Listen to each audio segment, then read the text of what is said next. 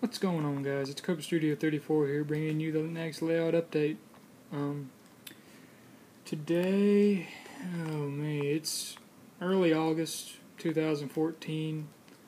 I have not put a CMMRA running session video on, or made one today, because I've been gone all day. We had a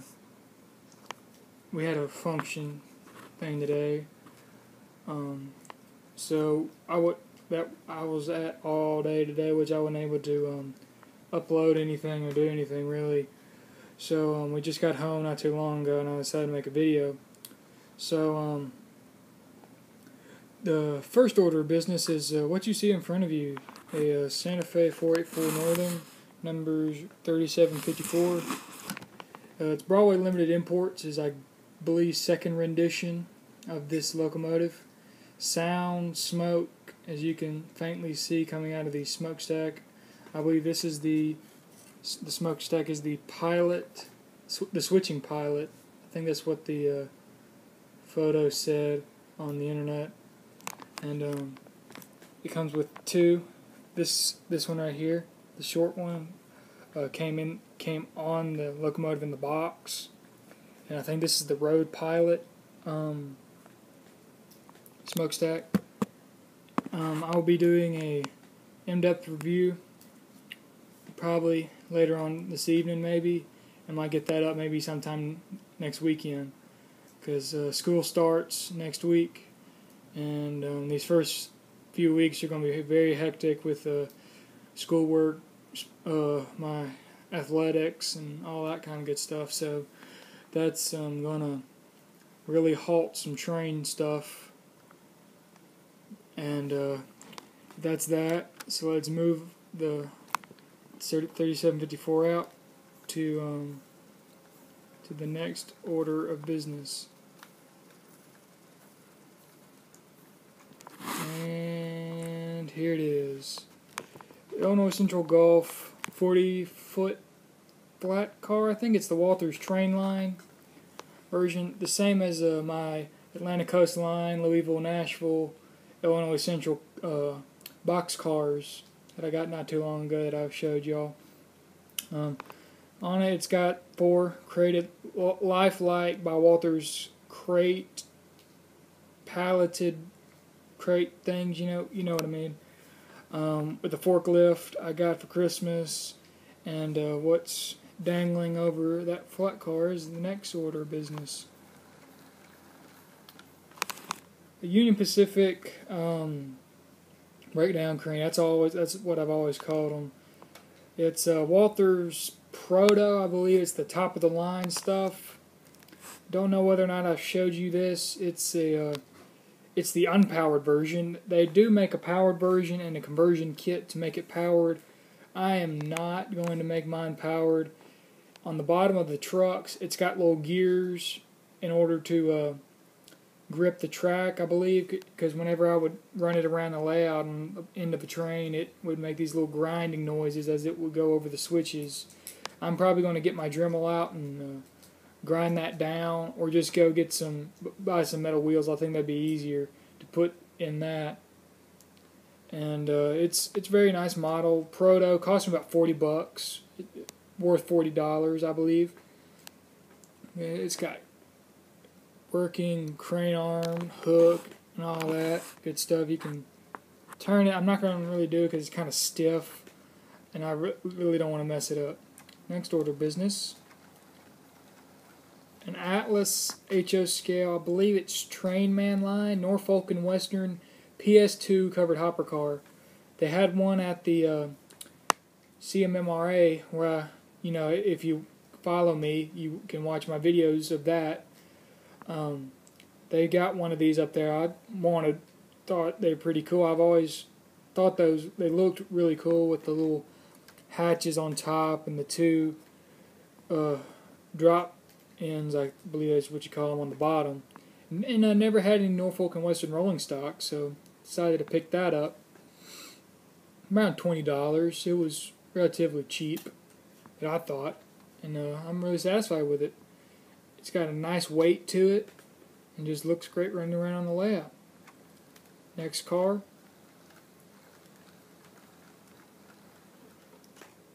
Illinois Central 50-foot boxcar, I believe. Waffle-sided boxcar, if you can't really tell, because they call it the waffle, because it looks like a waffle on the side. It's a plug door boxcar. Can't open the door. I've tried. I don't want to break it either. It's a Walther's mainline. Cost me about $30 maybe. Bought it at Hobbytown. Same when I bought the Norfolk and Western. It's Illinois Central. It's the later scheme, I believe, like the 80s, 90s scheme where they quit the orange, black, and white. And when they were starting to sell into Canadian National, or the Canadian National takeover of the South. Not saying that in a bad way, just the Canadian National starts running around here, around where I live in Mississippi, central Mississippi here. So that cost me about $35, and behind it is the final piece of this layout update. An Illinois Central air slide hopper. If you do or do not follow Metra F40PH, I think that's his name, he bought a couple of these, and I thought, hey, that looks pretty cool. But it was only after I had bought it, and I never saw one before, and I'm like, I've got to have this. It's Illinois Central. I don't care if it's the later scheme. It just looks really, really cool. So I bought it. It's about $39, $40. About as much as a Proto, Walther's Proto. It's also Walther's mainline. It's got a really good weight to it. That's why it's behind the 484 Northern, because this thing can haul some cars. I'll tell you what, I got about every single car that I usually run around my layout behind it this evening. So that's everything that I done. One big thing I forgot to tell you all. Notice besides all the junk engines and cars and tools and such laying around on my table, you notice it's looking a little blue in here. Nobody's depressed or anything, but styrofoam, 3/4 inch insulating foam that put in your house.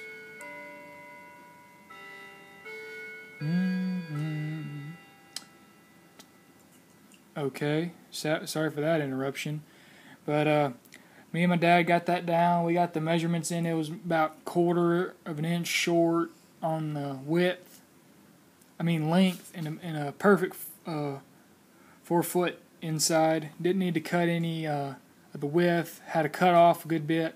They come in as a regular plywood shipped by rail or truck. It's 4x8, so I had to slop off 2 feet basically. That's sitting out in my garage waiting for me to figure out something to do with it. And I disregard the glasses there. That's before I had to get some new contacts, make them stronger, where I could see better. Whether or not I showed you these, KD number 158s, $4.30, 2 pairs. I really like them. Put one of them on the Norfolk Southern. I think Jeep 48-2, Jeep 50. I believe it was a what do they call them after ready to roll or something like that. You know what I mean? I gotta set that down in my little workplace. 7,000. I showed that in a really early update. It was standard DC power for a long time.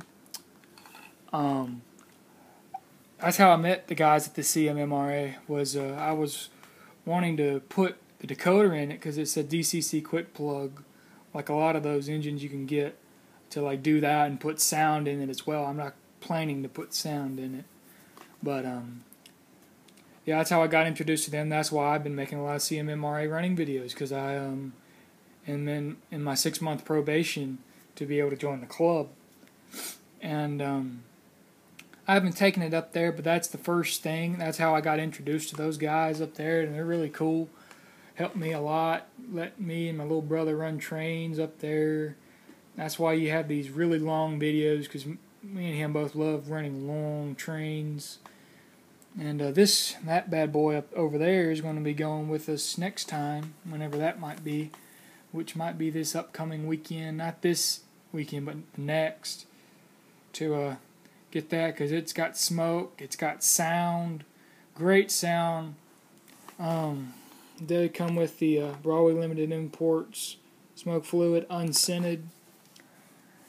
Does still have kind of a burning oil smell, which would make kind of sense because it's an oil firing tinder. And probably want to find me some better smelling smoke, like hickory wood or oak wood or something, whatever they got. And that's about it. Besides those two switches over there, I'm taking out that double crossover soon, putting in a left-handed switch. Hopefully we'll have one of these kind of control panel type things to come off that inner main line, have those two right-handed switches in, and have my can't speak today, Walther's Cornerstone Glacier Gravel Company sitting right there on that leftmost portion of the layout. That'll be my main industry. So that's basically all there is for this update. I might do a run-by video of the 484 Northern soon, just about 3 or 4 minute video, because there's not any scenery up here. I still got a bunch of trains sitting all over here, so I gotta get that fixed where I can start doing sheetrock mud for my road crossings on both ends of the layout. Start getting buildings and for my town and vehicles and stuff. So that's basically it for this layout update. I'm Cobra Studio 34, and I'll see you next time.